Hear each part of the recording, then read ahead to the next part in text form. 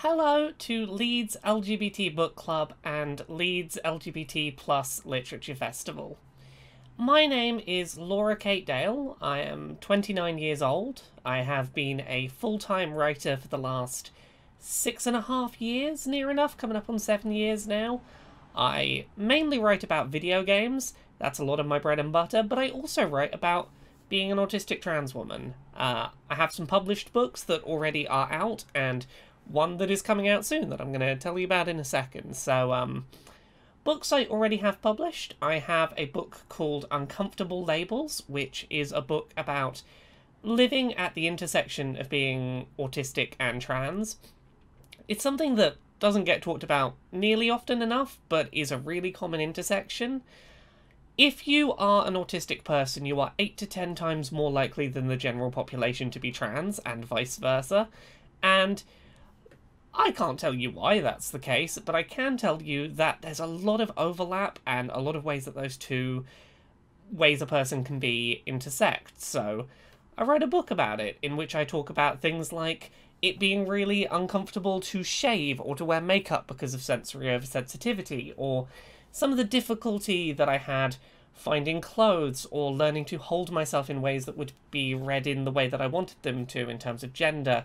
Basically, going through the experience of being an autistic trans woman. That book's out now. It's available through Jessica Kingsley Publishers or as an audiobook on laurakbuzzstore.com. I also have another book, which is much less LGBT related, but I'll mention it here. I wrote a book called Things I Learned from Mario's Butt. It's about video game character buttocks. It's a big coffee table book. It's got a bunch of pictures of video game character butts illustrated in it. Game developers talking about why they made butts the way they did. And then I have another book, which is coming out on June 10th, 2021, which is right around now. I know that this is airing... It is already out. I definitely know when this talk is happening. I'm doing this talk earlier in the year, ready for this. So, June 10th, 2021, released a book called Gender Euphoria. I don't have the final cover version here, but I have essentially a finished version. The book is an anthology of non-cis people's positive gender-affirming stories. I started writing this book in the summer of 2020. I live in the UK, and anti-trans stories in the news were at an all-time high.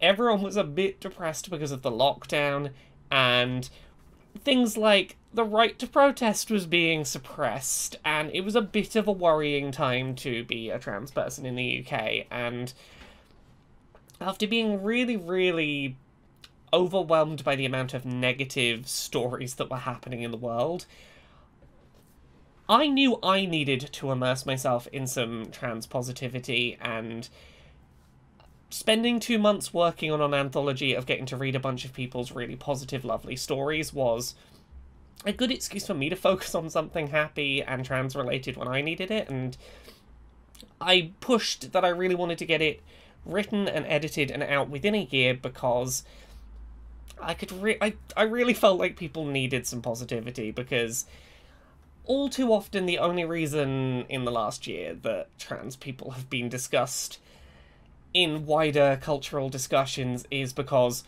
some attempt to roll back our rights is happening, and it's important we talk about that. It's important we deal with attacks on our ability to live our lives, but it can be really easy to forget that non-cis people's stories can be positive, can be affirming, can be lovely.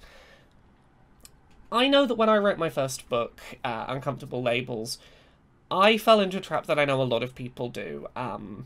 I talked about my story of my transition largely through the lens of dysphoria. I largely talked about it through a lens of I was uncomfortable with how my body was changing. I was uncomfortable with how people saw me.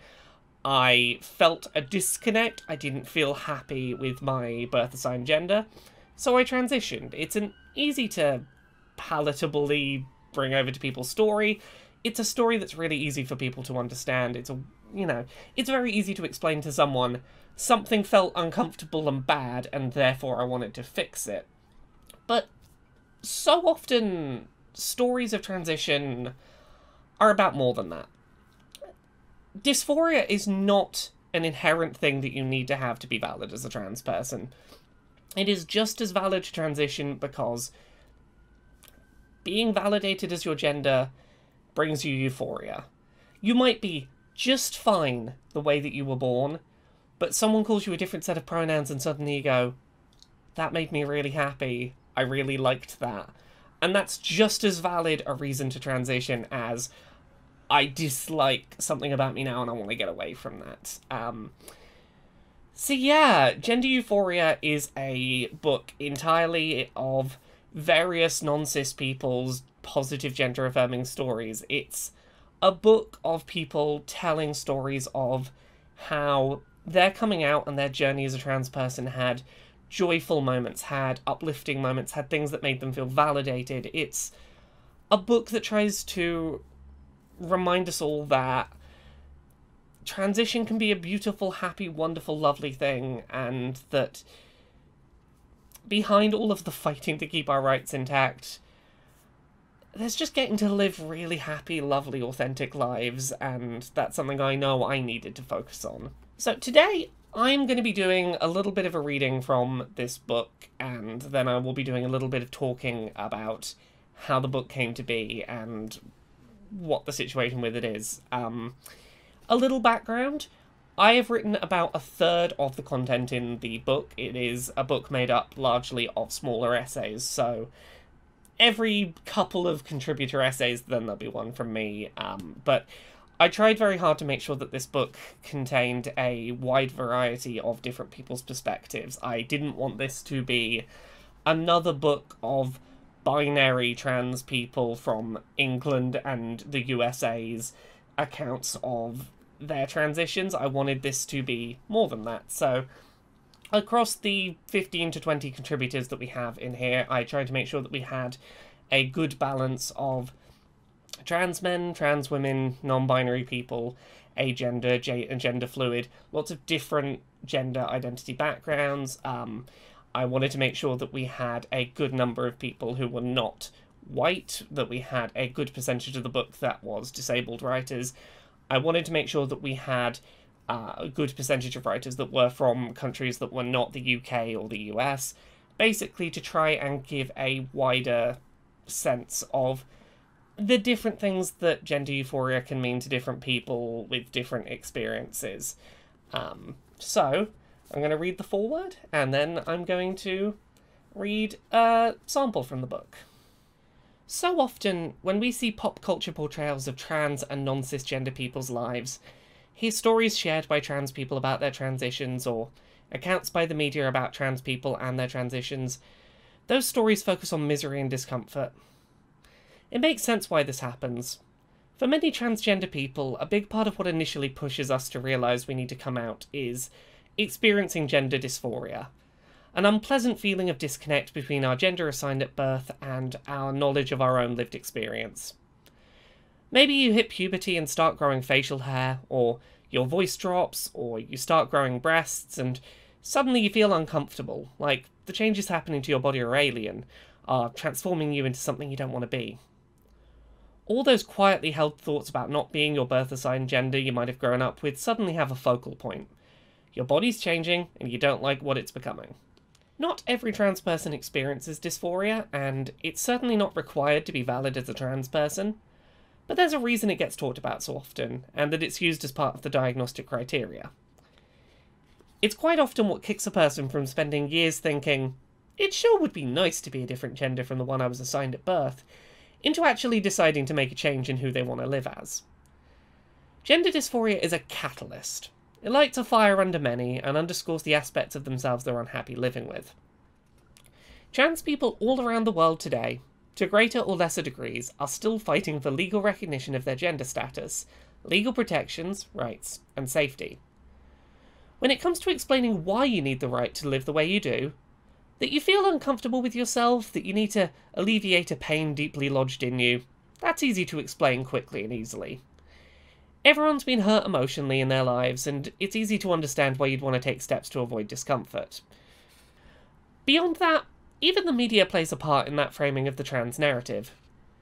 If you want people to feel sympathy for the trans community, explain we're escaping dysphoria. If you want to demonise the community, tell people our dysphoria is a delusion and shouldn't be indulged. It can be spun differently depending who's trying to spin it, which makes it a powerful aspect to the way trans stories are so often portrayed. I know I, as a trans person, fall into this trap sometimes when discussing my own transition. When I wrote my memoir a few years ago, sure, it touched on some positives and some joyful moments, but that certainly wasn't the focus. I wrote a lot about not fitting in growing up, about struggling to be accepted when I came out, and I wrote about the challenges I'm facing in the world today. It made sense to share those parts of my story with the world, but it also got me thinking about how prevalent that narrative can be when discussing trans stories. Over the couple of years since then, I've thought a lot about the importance of celebrating the fact that stories of transition are not all just about doom and gloom, as much as it may sometimes feel that way.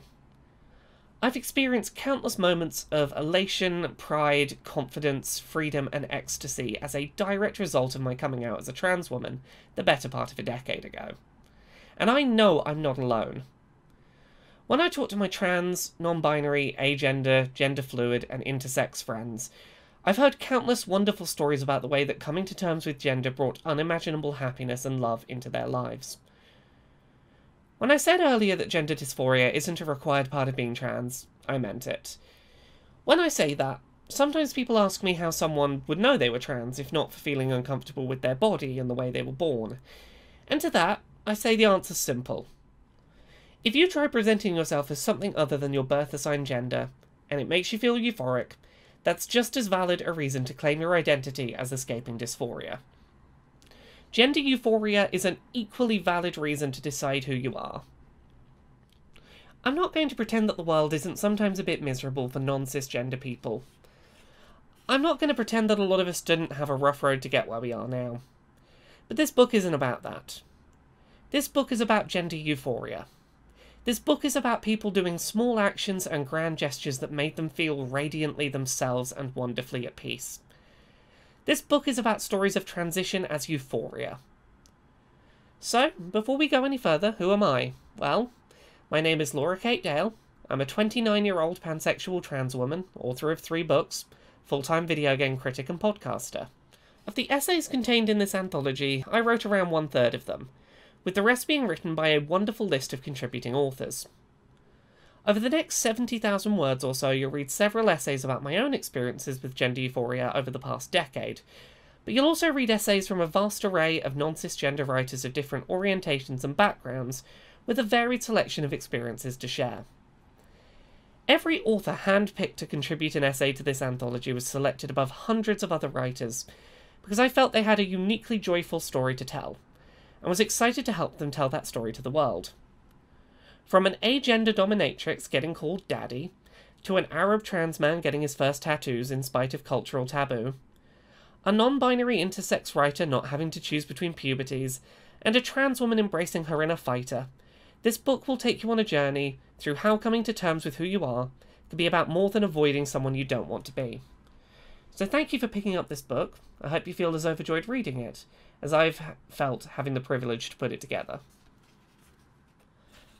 I'm going to read one of my essays from this book, rather than reading one of my contributors' essays. I think you should check the book out if you want to hear those, but this is Loving My Deep Voice's Performance Rather Than Default.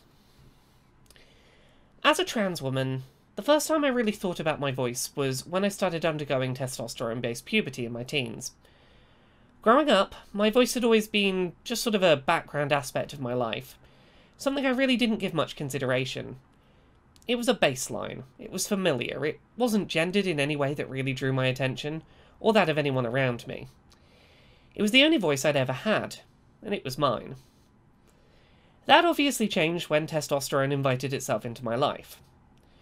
My voice dropped pretty hard pretty fast, and to put it lightly, I was not a fan. My voice felt pretty alien to me, and it was a pretty big source of early dysphoria during puberty. When I would speak, it felt like picking a dialogue option in a video game and hearing someone else's voice lines play. There was a level of disconnect between my voice and my sense of self. Now, I'm going to take a break from reading this to try and get my voice sort of... This is where my voice used to be. It's sort of down here. It's very strange to watch myself do this. It does not look right coming out of my mouth. There we go. I shall continue reading with that context. When I think about the dysphoria I felt around my voice dropping, a lot of it centred around how that new voice applied to my internal sense of self. It wasn't my voice, it didn't feel like me, and as a result I did my best to push it away and pretend it didn't exist. I spent years working on gently raising my vocal pitch, making an effort to learn how to get my voice to naturally sit somewhere that felt more gender affirming. Day to day, my speaking voice needed to be something that felt inherently me, like it wasn't a character whose voice I was making use of. However, this story at its core isn't about my struggles with disliking the deeper end of my vocal range. It's about how, over the last few years, I've come to love that voice again, by getting some distance from it and seeing it for the performance that it is. It was 2017, around 7 or 8 years after I first started coming out to my family and friends as trans. I'd spent enough of the previous decade working on changing my voice, and a fairly big percentage of people in my life who'd not known me pre-puberty had no real scale for how much my voice had changed between it initially dropping and me making attempts to bring its pitch back up. I knew the changes were pretty major, thanks to old recordings of myself on the computer, but the changes had been gradual enough that a lot of people who heard my voice regularly hadn't really noticed the changes as they happened. I'd also been podcasting weekly for several years at this point, and my voice was apparently in the sort of space that I wanted it to be, as a lot of people who listened to me on podcasts were unaware of my trans status until I opted to bring it up on my own terms. I'd found a voice I could comfortably relax into, and one I didn't feel dysphoric about. At this point in my life, dropping my voice back down to its old teenage vocal range was a bit of a party trick. I would sometimes make use of a voice around close friends. It took some effort, and thought, and practice, but I could get my voice to drop down to an almost caricaturishly deep register, which certainly clashed a little with my outward presentation at the time. I'd be wearing a dress and denim jacket, long hair swept across my face, and suddenly dropped my voice so it sounded like that of a bad male extra from a British soap opera. I thought it was funny. The jarring change in my voice to me was pretty amusing, a sign of how far I'd come. The reactions I would get showing off my old voice were always a little bit mixed from cisgender friends and family. Some found it impressive how much my voice had changed, just as I'd hoped they might. Some found that it didn't seem to fit with my face, finding amusement in the juxtaposition between what they'd expected and what they were hearing. Some went as far as to tell me it made them uncomfortable. For those who found it uncomfortable, their reasons very much mirrored those I had when my voice first dropped. It didn't seem like it was my voice. It was unsettling hearing the wrong voice come out of my face. Hearing that others felt that way about me revisiting my old voice reminded me of a lot of baggage I had about that voice, and that stuck with me a bit. The mixed nature of reactions to my vocal party trick discouraged me for a long time from playing around in the lower end of my vocal register, but it was another trans woman, my wife-to-be, Jane, author of a previous essay in this anthology, who finally helped me to find some joy, pride, and euphoria in the voices I was able to produce. I remember the morning in question really clearly. I travelled to stay with Jane, who I wasn't yet living with at the time, for a long weekend together. We had a rave we both wanted to attend in London, and we decided I would come up to hers. We'd go for the night out together, spend the following day just chilling in bed, catching up on sleep and binging TV together. A day with no set commitments, just reruns of cartoons we'd both seen before, so if one of us needed to crash out for a bit more sleep, we wouldn't miss anything too important. There were snacks on hand, a lot of cuddles to be shared, and a lot of silly chat. Now, Jane had always been a fan of doing silly voices. It was kind of her thing. She used to perform stand-up comedy, and sometimes create sketch comedy videos online, and as a result, she's always been a fountain of caricaturist voices. It's one of my favourite things about her. From the drunken sherry lady, a shrill, high-pitched and slightly slurred feminine voice, to the voice of an invisible weather reporter, Jane's regular use of exaggerated voices had never failed to bring a smile to my face. She pulled me into it too, encouraging me to try voices with her. Oh, we frequently slip into the Sherry Lady voices while cooking dinner or playing through video games together. We slip in and out of voices, sometimes without even meaning to. They're that big part of our shared lives. At some point during this sleepy, cuddly morning, Jane and I got to talking about the silly voices we did, and, more specifically, the voices we didn't do. Both of us had this massive part of our vocal range we didn't ever really play around with, for fear that people who were not us would respond with confusion. We had this big chunk of sounds we were capable of producing, but didn't make use of because of external perceptions. Both of us had this weird lingering fear around playing around with deep or masculine voices, and we're both pretty sad about it. So, on a sleepy morning, snuggled in bed together under blankets, we started workshopping a fictional set of male friends to voice, whose personalities and vocal ranges deliberately clashed in the same sort of ways people perceived our voices and presentations to clash. They were traditional British lads with deep gruff voices and a love for traditionally masculine-coded pursuits, but a love for aspects of life not traditionally socially coded as masculine. Barry and Larry, in their grow-lumbering voices, discussed how nice it can be to get a manicure done, or how they're going to enjoy reading housekeeping magazines, or going out dancing with their friends. They were a pair of men who personalities were masculine-coded voices, juxtaposed with a comfort in their masculinity that allowed them to love what they loved without fearing judgment. These characters eventually morphed over the weeks that followed, and became a pair that we now tend to refer to as the Brochal Justice Warriors. A pair of tough-as-nails British lads who care very much about improving the state of the world. Here's the thing about playing around with masculine voices. I never hated the voice testosterone gave me, I just hated that it was my everyday voice. It was an alien voice, and I didn't want it to be that voice that I used when I saw friends, or while I was at work, or on the phone. I didn't want it to be the voice that people used to understand who I was, but the voice itself wasn't inherently a bad voice. After that, the floodgates opened and we started to realise we had a bunch of other silly voices now open to us that we'd previously been missing out on.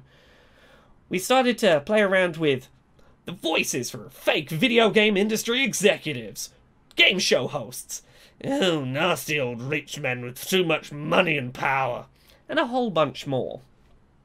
We gave ourselves permission to play around with what our voices could do, free of any risk of judgment or fear that we would be seen as less inherently female for engaging with our old voices. It was incredibly liberating. Ultimately, what made this story one of gender euphoria for me was the impact it had on the rest of my relationship to my voice. For the longest time, when I was first coming out as trans, I felt a real pressure for my voice to always be as high-pitched as I could comfortably and naturally get it to go. I felt that if I wasn't doing everything possible to erase the voice that I'd once had, I wasn't being trans the right way. That's nonsense, and it took revisiting the rest of my vocal range to see that. My voice is what it is. I went through a testosterone puberty, and estrogen hormone replacement therapy isn't going to undo that. Rather than worrying that my voice still wasn't high enough, I could look at how far it had come, and use that reassuring barometer that my voice today was okay. Not pretending that part of my vocal range didn't exist allowed me to take much greater ownership over my new day-to-day speaking voice. My speaking voice is my real voice, and my old voice is now what it always felt like. A performance, a character, something that isn't who I am. Separating out my old voice and assigning it to a fictional silly character I can perform really helped me to feel secure and joyous, in the knowledge that my being female isn't undermined by the fact that I can make myself sound like a hired goon in a heist movie, yeah. It took having another trans woman explore voices with me to open me up to the idea that my deeper vocal range could be something that I might one day love, from a safe and respectable distance. As a character voice, I love that part of my range. It's a tool in an arsenal of very silly voices that Jane and I use day to day. And just by virtue of it being a character's voice rather than mine, I can see it for what it is. A voice to be loved rather than to be scorned. Thank you very much for taking the time to listen to me read from this and introduce myself. Once again, my name is Laura Kate Dale. I have 3 books out: Uncomfortable Labels, Things I Learned from Maria's Butt, and Gender Euphoria, which will have a cover that looks much more like that when you go and buy it. But it's out now. It released on June 10th, 2021, and I am incredibly proud of this book. I am honoured that I got to have so many people bring their stories to me, and it was a real honour to be able to pay people for their work to share such wonderful, lovely stories. I want to take a little bit of time before I finish up today to just give a sense of some of the stories we have in this book, because I'm very proud of all of the contributors who shared words in this. Like, today you've largely heard from me. My name is on the cover, but it's the other people in this book that have really made it what it is. There is a wonderful story near the start that I wanted to highlight called My Mister's Mister by an autistic author and trans man named Miles Nelson, who talks about having a gender-affirming wedding in spite of the UK's gender recognition system and the weird arbitrary limitations placed on how someone can get married as a trans person without a GRC. There is a wonderful story in here from a queer non-binary writer called Halo Jeddah Dawn about trying to find a balance of parenting and navigating gendered aspects of parenting with another non-binary parent and how to split up that work. It's a really wonderful story. There is one called The Euphoria That Lies in Revolt, Loving Myself While Living in Brazil, by a 22-year-old trans woman named Julia F. Candida. That is, as it sounds like, is a story of a trans woman in Brazil finding joy and love in her identity and who she is. There's a really wonderful story in here by an author called Mari Roby, a queer, non-binary, intersex activist from California, who talks about navigating puberty in a way that worked for them, that worked with their gender identity, and the ways that their body's development ended up being very validating for them and their experience of gender.